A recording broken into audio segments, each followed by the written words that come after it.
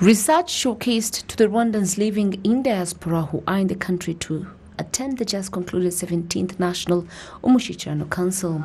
The research is focusing on the genocide ideology and remedies that can be applied.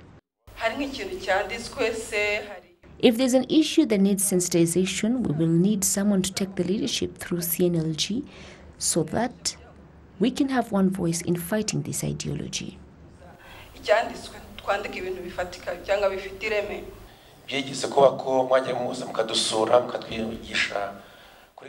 Before, you'd come to talk to us about Rwanda program. But now, very few countries can say they have gone through this program. I believe that if the case continues, it will reduce greatly the ideologies amongst those living abroad.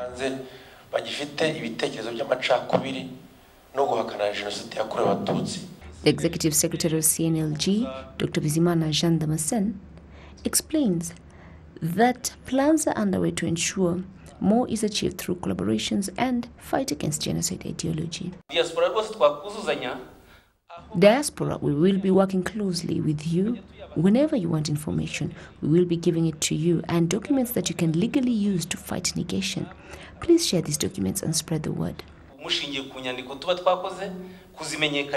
Senate President Dr. Yamuremye Augustin explained that the research will help to promote more unity and reconciliation amongst Rwandans.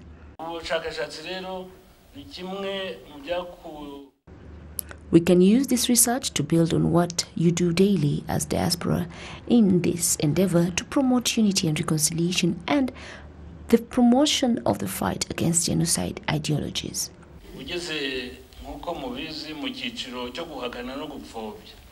The research highlighted to the diaspora was showcased in Parliament on the 3rd of October this year.